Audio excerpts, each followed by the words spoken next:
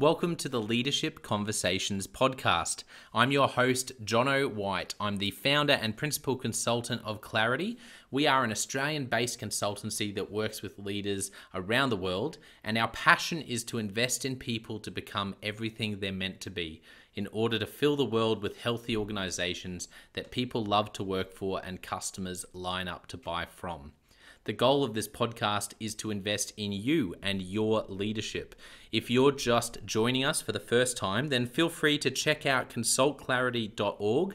That's our website, consultclarity.org. We have so many free resources on there, the most popular being our 7 Questions on Leadership series. We've had more than 1,500 leaders from around the world in all different sectors give their in-depth answers on leadership, what books they love, what they found most challenging, the most meaningful stories, how they structure their time through the day.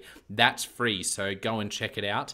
And we'd love to interview you about your leadership. I believe you have advice from your experience, your context, and your life so far that is important and can help other leaders. It's also a great way to give back. It's free to get involved, and you can do so by going to consultclarity.org/7-questions-interest, or just Google consultclarity.org 7 questions interest and fill out the form that pops up. We have a free resource for you on our website. It's called Leadership Survival Guide. It's a 57-page ebook. It has interviews with 10 world-class leaders, and you can go to consultclarity.org. It's right at the top, and get that today. We also have a daily email that we send out to over 15,000 leaders, and that email contains the highlights, our best content from our podcasts, our blog, my book, the books that we're loving that are out there about leadership. It's also the best way to get access to our masterclasses and workshops before anyone else. And there's also exclusive and limited special options just for subscribers. And you can subscribe by going to consultclarity.org/subscribe. Now, my gift to you is to work incredibly hard to provide the best leadership content I can to invest in you and your leadership. So if you're finding our content helpful, if you find this podcast helpful, then your gift to me could be this. If you do find it helpful, then write a review or rate our content and make sure you subscribe or follow. I can't emphasize enough how helpful that is. It really does help us to get the word out there so we can invest in more leaders to become everything they're meant to be. It also means a lot to me personally when people like you and people in our community share our content on social media. So if you do that, then please do look for me, Jonno White, to tag me, and look to tag Clarity on whatever platform you're on. And our team, including me, I'm always looking to see when people have mentioned us so that I can engage with you. And also we look at sharing content. So if you write something about something we've done, there's also a good chance we'll share that with our followers. So if you could do that, that is a massive, massive help as we try to invest in as many leaders as we can around the world. Last of all, you can check out my book about how to deal with difficult people even if you hate conflict. It's called Step Up or Step Out. It's available on Amazon. You can just look up Step Up or Step Out Jonno White, or you can go to store.consultclarity.org/book and check it out there. I have coached leader after leader after leader, and in more than 50% of the sessions, this topic comes up. How do I deal with this person? I'm finding it really difficult, and I just want to find a way that doesn't blow up to just to have a difficult conversation, to lead them better. How do I do that? There's a 3-step process that I outline in this book that I believe can help you. Okay, let's get into today's episode of the Leadership Conversations podcast. Enjoy.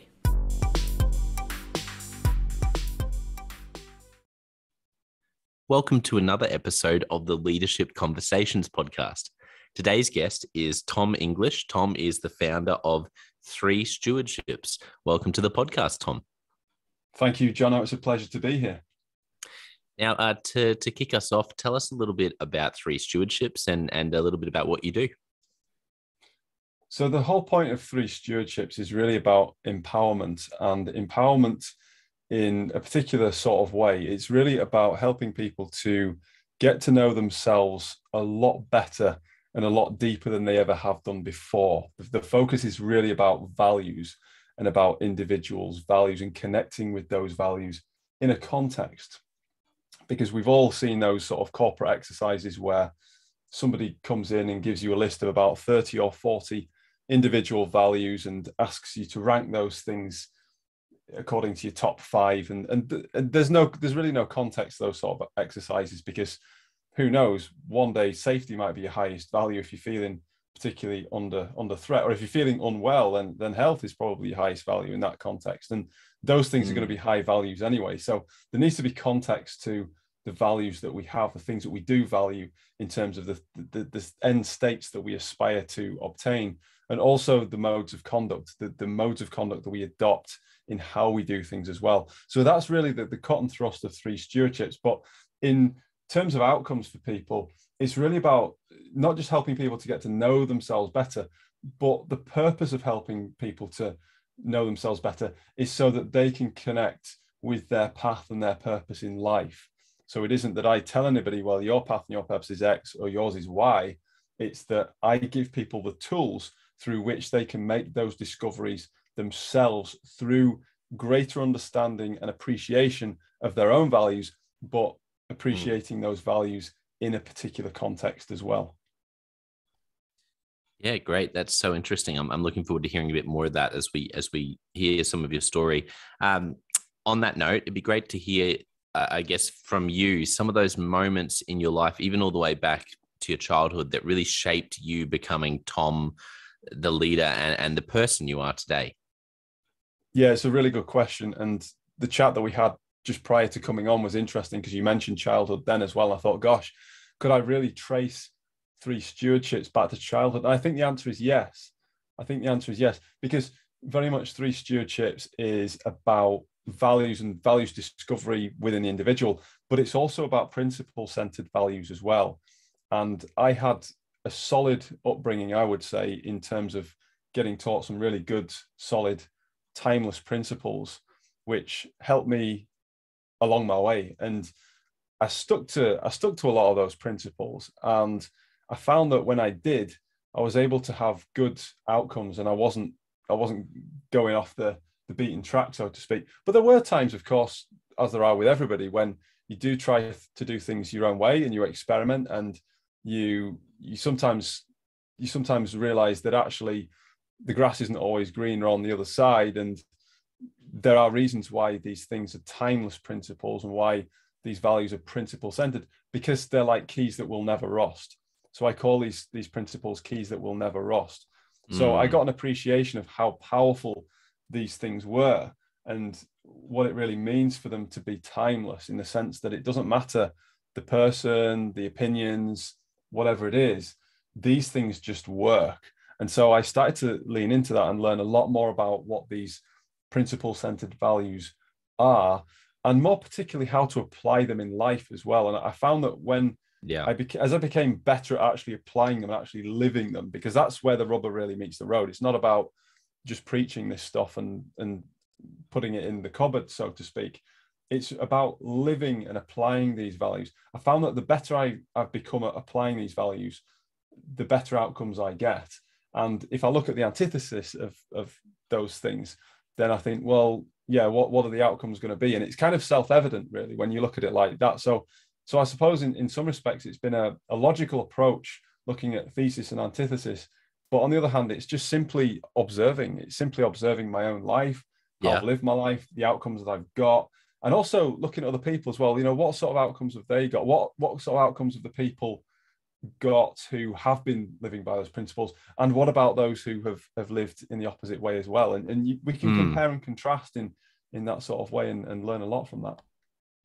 Yeah, that's so interesting. So for you, as you think about the principles for your own life, what are some of the defining moments for you around those principles? Like, I'm interested to know, because you've obviously thought a lot about this for other people and for yourself. Are there moments that you can think of where it really forged principles or reinforced them, or where the rubber hit the road and you had to really walk the talk? Yeah, absolutely. Yeah. So a big one for me was when I was a missionary in Madagascar, and it was very much expected that I would go on a mission for the church. Mm. And to be completely honest, I made that decision for a lot of the lion's share of the decision that I made to go was based on the expectation that I was going to go. I'd been raised to go, and that's what I'd been taught by my parents, my teachers at church. And okay, I went along and went off on the mission. It didn't end up like that, actually. It changed over time, and I grew to really love the experience and take ownership of it for myself. And I had some very interesting experiences while I was there. One experience was a man asked about whether or not, and he asked this question in English because I was in Madagascar. And at that point, I was very new to the country and I didn't speak the language very well at all. But this gentleman approached on the street. It was a Sunday evening. The street was dead. It was about 9 going on 9:30. And he asked us if he should cheat on his wife. And it was absolutely bizarre, because why on earth would someone just ask you if they should cheat on their wife? And it was very strange to be asked that question at 19 years old. And he was very clear that we couldn't give any answer that related to God or Jesus or sin, anything like that. But we had to, the task was, the gauntlet was, you tell me why I shouldn't do it, but don't rely on anything that is religious. And it was quite straightforward in some respects, because there were a couple of things that I drew on to make him think that it might not be the best idea to go ahead and do it. One of those things was the question, why do you care what I think? For a start, why are you asking two 19-year-old kids whether you should do this thing or not? Because otherwise you must already have some pretty significant doubt if you're asking two unknown 19-year-old strangers on the street where they should go and have this dalliance. The other thing, however, was about his internal knowledge and his internal knowledge of himself. And this was a really, really crucial point, I think, because we spoke with him about this plan that he had, because he had this foolproof plan of how he was going to be able to do the deed, so to speak, and never be caught. It would never be known. His wife would never find out. And I pointed out to him that actually he would know. And he would know that his relationship with his wife would be based on a lie. It would be based on a false premise after he'd done that act. And that really stuck with him. And that resonated with him, that idea of conscience and the fact that he's got a conscience, and that actually you can't run away from that. You can have the best plan in the world, but you can't run away from that. And so that for me was a really interesting moment, because if you were to look at this man, he was successful, particularly in the nation that he was in. Madagascar is a very poor country, but he was very successful in his own right. And he had a successful business, he had a big house, he had the car and everything else. But I realized that just because people have those things, just because people have the material wealth, they have the status and the money and whatnot, does not mean that they have it figured out. It does not mean that they are free from temptations and distractions. These things are ubiquitous. These temptations and these distractions, they manifest differently for all of us, but they are ubiquitous. And I had to come face to face with my own distractions and temptations when I returned from Madagascar back to the UK and started university. So I had to kind of live this thing myself and have my own distractions and temptations, which were different to the gentleman in Madagascar, but distractions and temptations nonetheless. And working my way through that process really started me on the path to developing 3 Stewardships and the programs associated with it. Yeah, wow, what a story. There's a lot more. That's the very short version. Yeah, that's fascinating. And but I love the perspective of and it's such a good reminder. It seems so obvious, but it's not. Whenever you're considering something and to go, well, wait a second, there's one person who'll always know about this and who'll have to live with this, and it's me, or for this guy saying that's you. That's a really wise thought. What about since pioneering 3 Stewardships, are there any moments that really stand out in the journey so far that have been pivotal for you as you've been leading and starting an organization, and any real sort of watershed moments for you so far where it just sticks in your mind for some reason? Oh gosh, yes. Now this is an interesting question because I've literally, I'm just looking in my office now, and I've got 3 journals that are stacked full of those sort of moments. There are several, and the way I look at it, and the way that I talk to people who work with me, the way that I talk to my clients about this, is that there are breadcrumbs along the trail. Breadcrumbs along the trail. So if you think about in a fairy tale, for example, you sometimes read these stories where the characters have to follow breadcrumbs that are in front of them. They can only see one crumb at a time, and they follow this trail and it leads them to a particular destination. I feel as though it's been like that with me in relation to 3 stewardships, where I have had one thing that's come to me and I'm like, wow, that's amazing. In fact, even the whole premise of 3 stewardships, the biggest watershed moment was at the inception of it, when I figured out that my role was to be a mentor and to give people values related guidance. I really needed to get together a framework and get together a program. And I was mulling this over, and I had been speaking with people already as my beta clients, if you like, but I didn't have a full program fleshed out yet. And this was just between Christmas and New Year of 2018, 2019. And unbeknown to me at the time, I wasn't entirely well at the time. I kept waking up in the middle of the night with these night sweats. It was really weird. It actually turned out, and this is completely incidental, but it turned out that I had gallstones, believe it or not. Oh wow. And anyway, my sleep was being disturbed in the night. And this one particular night, I woke up, and I think the dog had nudged the door open, the bedroom door open, and I was awake anyway. And it just came to me in my mind as if somebody was speaking to me that I was to mentor in relation to stewardship. Very, very specific, very clear. I was to mentor in relation to stewardship, and that there were 3 areas of stewardship that I was to focus on: self, relationships, and contributions. Those 3 areas were what I was to focus on, linking that to stewardship. And it was like, wow, this was something, for me, this was something kind of biblical in the middle of the night. I've had many spiritual experiences, and like I say, I've had many since. That's what all the journals are talking about as well, that I've been writing in. Yeah. But this one was a real watershed moment, because I got up and I wrote it down. I went to my office and I wrote it down. I was like, bang, this is the plan. This is the program. And ever since then, things have been fleshed out more extensively, and the program is live and kicking now. But it was a really, really powerful moment for me, was that, because that showed me that this path that I'm on, it's not just about what I think is a good idea.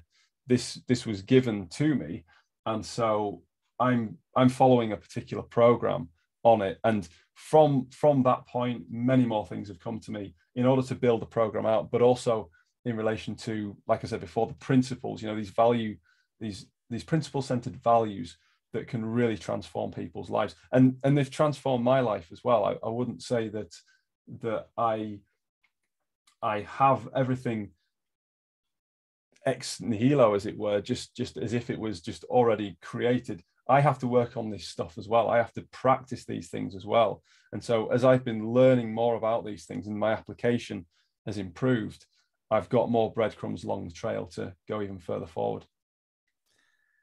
That's incredible. Wow, I love hearing stories like that, particularly in the context of leadership, because I obviously with leadership, we're so often talking strategy and talking, but when you do dig a bit deeper, there's always really fascinating and interesting moments in everyone's journey, and that's thank you for sharing that. I appreciate that.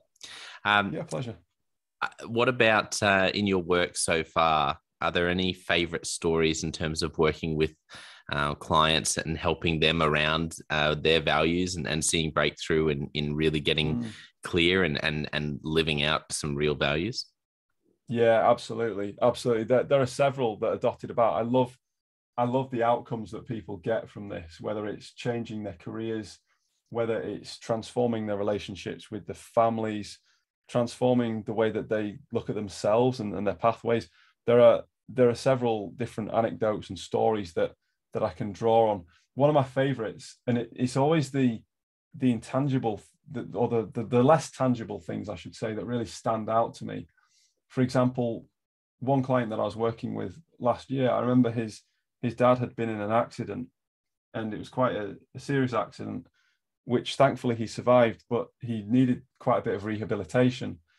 And my client told me that he was helping his dad to rehabilitate, and he was drawing on what I taught him in the sessions about stewardship, and that every single day he thought about what I taught him about stewardship and the meaning of stewardship, and he was living it.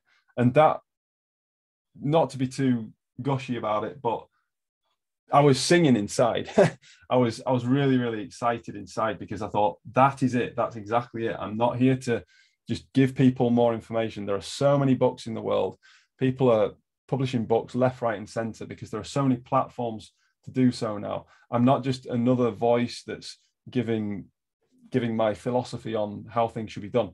I'm here to empower people to change the way that they live. And in changing the way that they live, in changing their habits, they're able to make better contributions to others, and then they're able to get better results. And those better results, sometimes they're better relationships and they're feeling better about themselves. But then other times they're changing their careers, they're making more money as well. So it's really all encompassing. And it's been amazing to me how each person that has worked with me has come to me as an individual.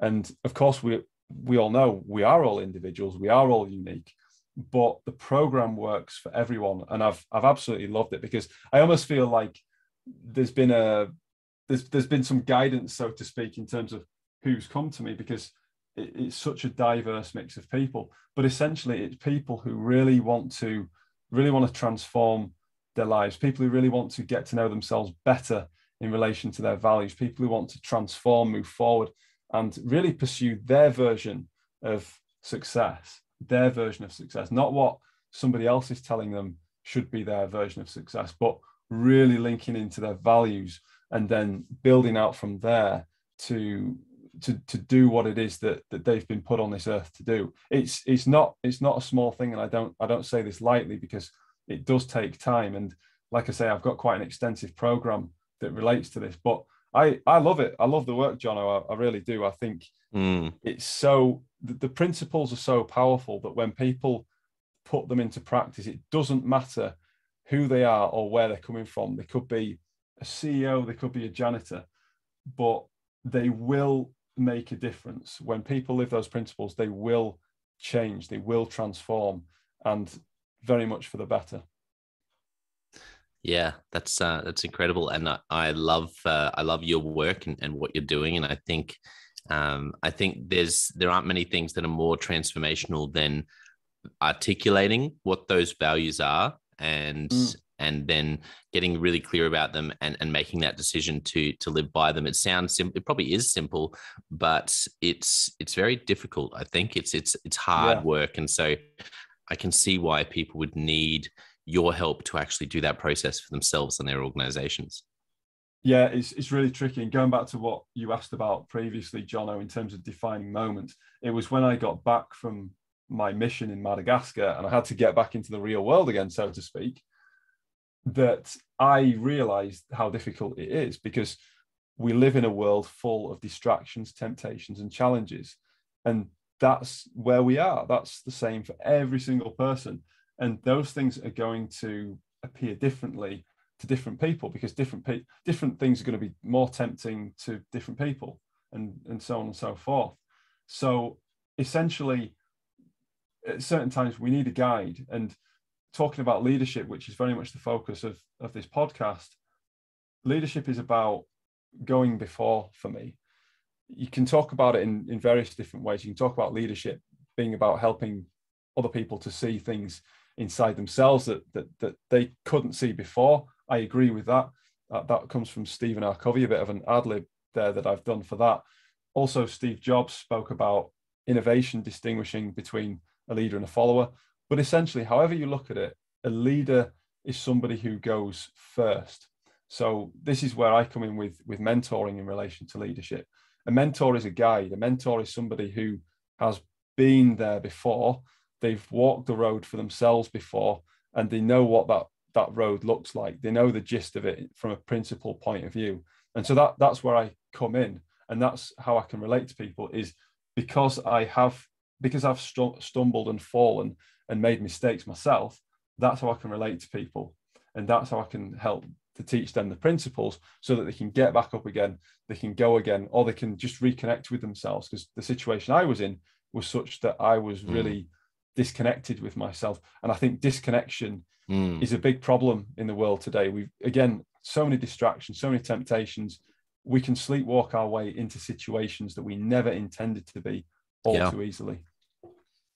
If you were going to, I mean, if there are people listening who are going, yeah, this is really something I often I feel like these sort of things are on your radar, or you're aware that you sort of, oh man, I'm just a bit unsettled because my organization, or even for an entrepreneur, or even just for a leader to go, my personal values, there's something that I'm doing that's grinding against them, but maybe they haven't been able to articulate that until now. They're listening going, maybe that's what's happening.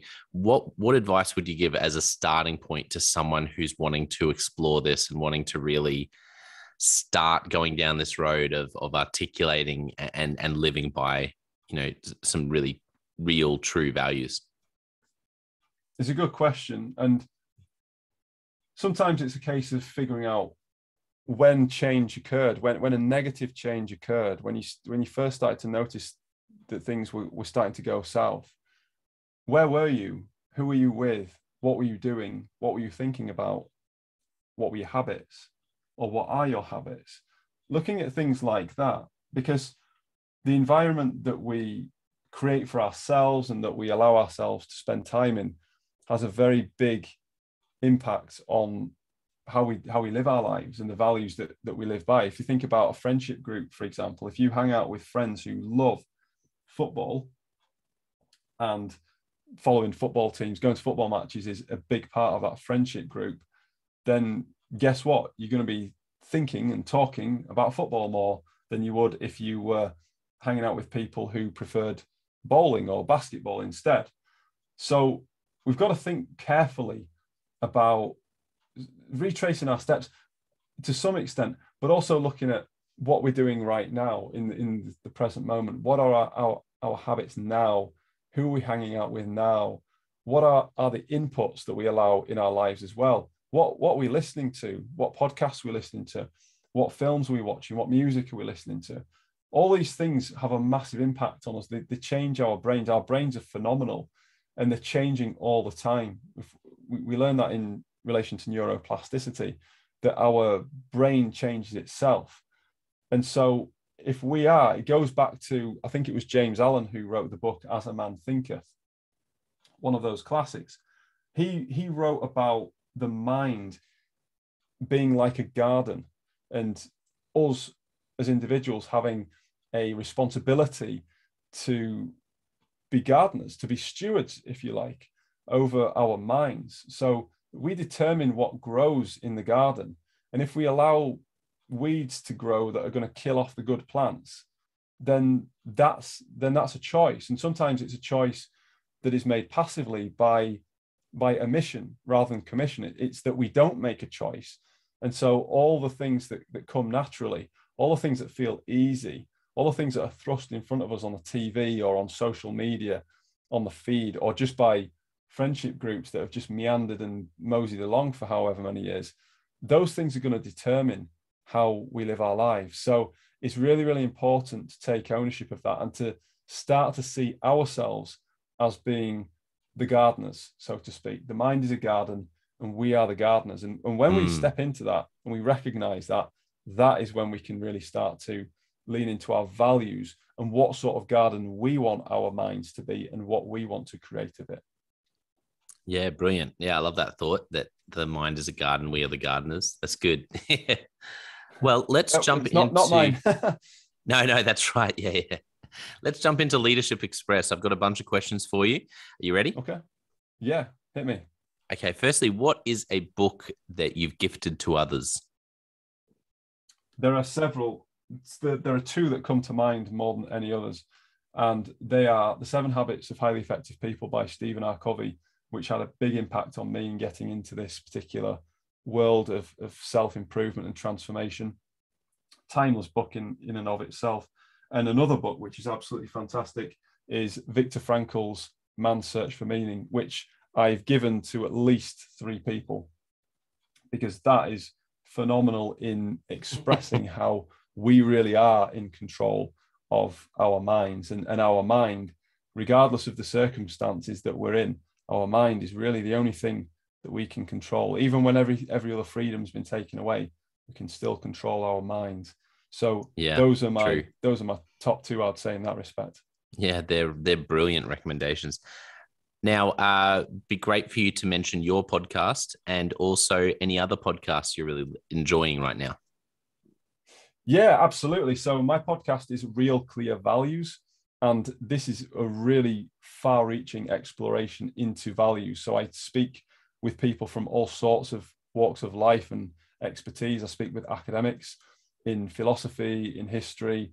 I speak with people in relation to drug abuse. I speak with people in relation to corporate governance, which is a huge part of leadership, and really just dig into their respective topics. It's great fun. I really enjoy doing it, and it's just very much a feast of new knowledge in relation to values in the multiple applications that they have. In terms of other podcasts that I enjoy, I listen to a lot through which I can learn.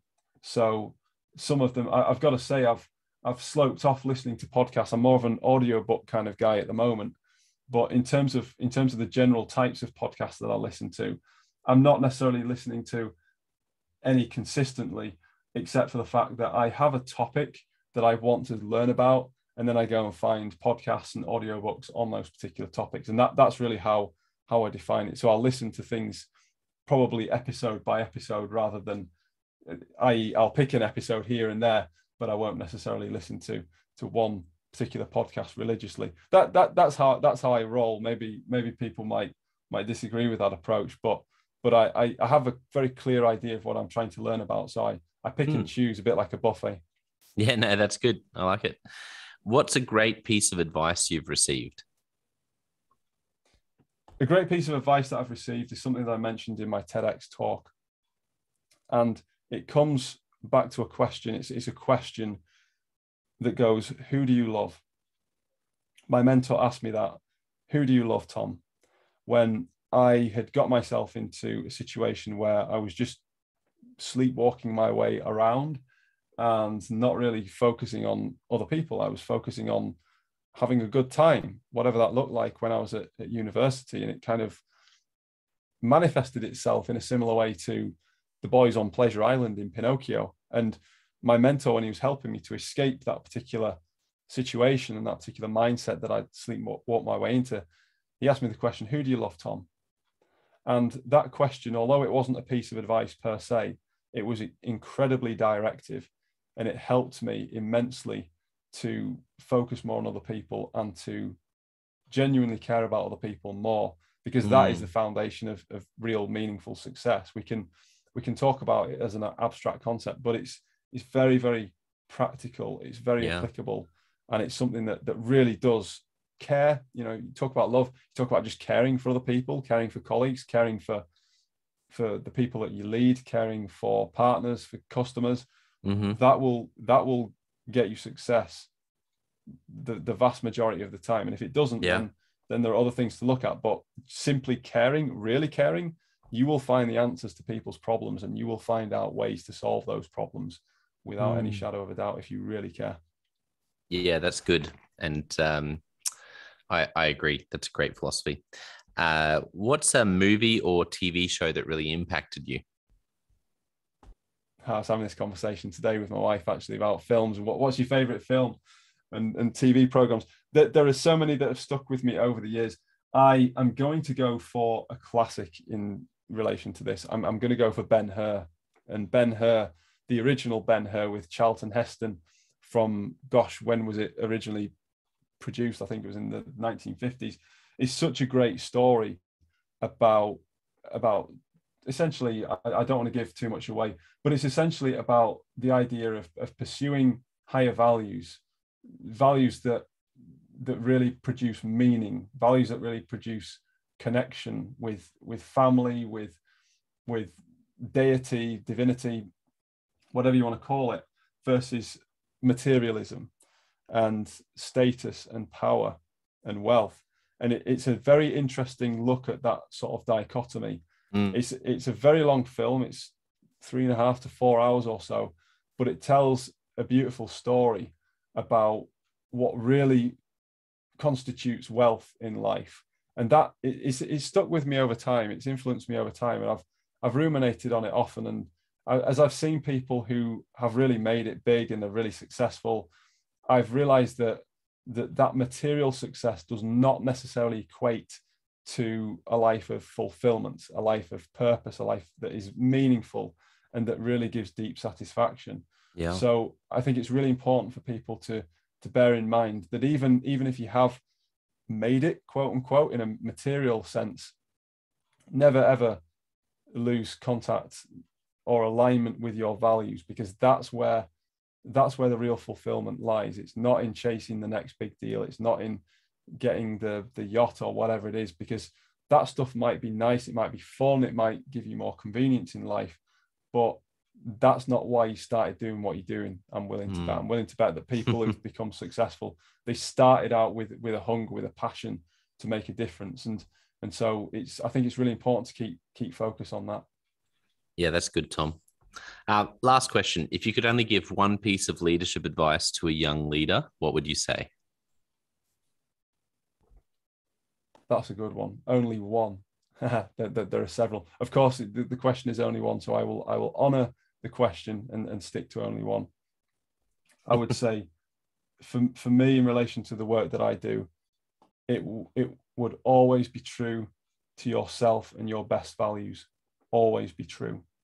And that is easier said than done, because I've worked on a board before. I was on a board for 7 years, and I saw some of the tensions that arose there, where values are called into question, and the lines between right and wrong can become very blurred when people try to rationalize things. And it is very, very important to always be true to yourself and to your very best principles, because they will be challenged. It's not, if you are in a leadership position, it's not a question of if they'll be challenged or if there'll be exceptions raised or put into view. It's when those things will be questioned, when they'll be put to the test. My recommendation is always be true. Yeah, that's great. For those who are really loving your content and want to find your podcast, maybe contact you and get in touch about even working with you, what's the best way for people to contact you online, Tom, and find you online? Yeah, so I'm on LinkedIn. I should be fairly easy to find on LinkedIn. I'm Tom English. My URL is Tom English. The appendage is Tom English 3S, if I'm not mistaken. Alternatively, you can get me through the website as well, which is 3, that's the number 3, stewardships.com. So 3stewardships.com is a good place to find me. If you're interested in the podcast, there's some really, really interesting stuff on there with all sorts of different people in various different areas. You can find that on all the major podcast suppliers such as Apple, Spotify, etc. And that is Real Clear Values with Tom English. If you type in Real Clear Values, then that should be sufficient. You should be able to find it from there. Fantastic. Well, this has been great. I believe so deeply in the importance of values. I've loved having Tom on. I want to thank our listeners for tuning in. And I know this would have been timely for some of you. So always be true. Great advice there from Tom. Don't forget, I also have the Jonno White Leadership Podcast, where I give you more traditional, tips on casting vision and how to build a high performance team, and leadership question of the day, where I ask you a different question every day to put a stone in your shoe and make you a bit uncomfortable as a leader. But I want to finish today by saying a massive thank you to Tom for coming on and for not only today, but in your life, for investing in such an important and significant topic. It's been great chatting with you. Thanks for your time, Tom. My pleasure. Thank you, Jonno. Well, I hope you enjoyed that episode of the Leadership Conversations podcast as much as I did.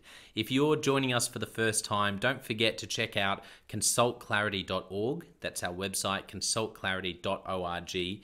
We have so many free resources on there, including our 7 Questions on Leadership series. We've had more than 1,500 leaders from all over the world in all different roles, in different industries, answer these 7 questions on leadership, and leaders give these in-depth answers around how they spend their time, a book that's been significant for them. It's just a gold mine. It's completely free to access, so go to consultclarity.org and look for that. We'd also love to interview you about your leadership. I believe your experience, your life, your context means that you have advice on leadership that other leaders can learn from. Yes, you, if you're going, not me. Well, no, I really believe you would have something to add. So if you're looking for a way to give back, it's completely free to get involved. And we would love to interview you through the 7 Questions on Leadership. You just go to consultclarity.org/7-questions-interest, or Google consultclarity.org 7 questions interest and fill out the form and get involved. We have a free resource on our website called the Leadership Survival Guide. It's a 57-page ebook, 10 world-class leaders giving their thoughts on leadership, and that's completely free. It's available on our homepage, consultclarity.org, right at the top, so make sure you go and get that and download it today. And we have a free daily email that you can subscribe to. We send this out to over 15,000 leaders from around the world.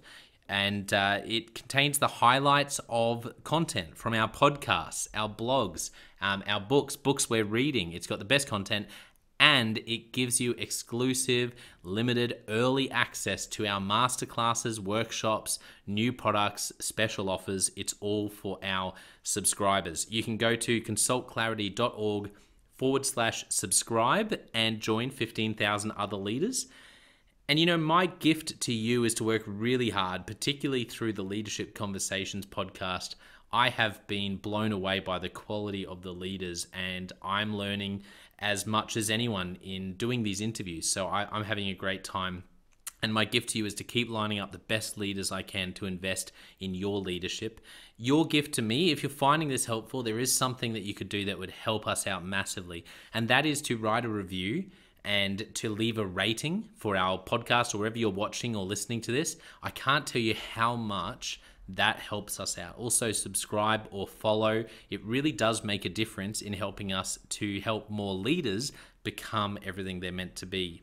Another thing that means a lot to me personally is when I see our community share our content. So if you do share this or any other piece of content on social media, then thank you, and please do that. And look for me, Jonno White, or Clarity, and tag us in your post. Our team is always looking for posts to engage with from our community, and there's also a chance that we'll share your content to go beyond and share it with our followers. Last of all, you can check out my book. It's called Step Up or Step Out: How to Deal with Difficult People Even If You Hate Conflict.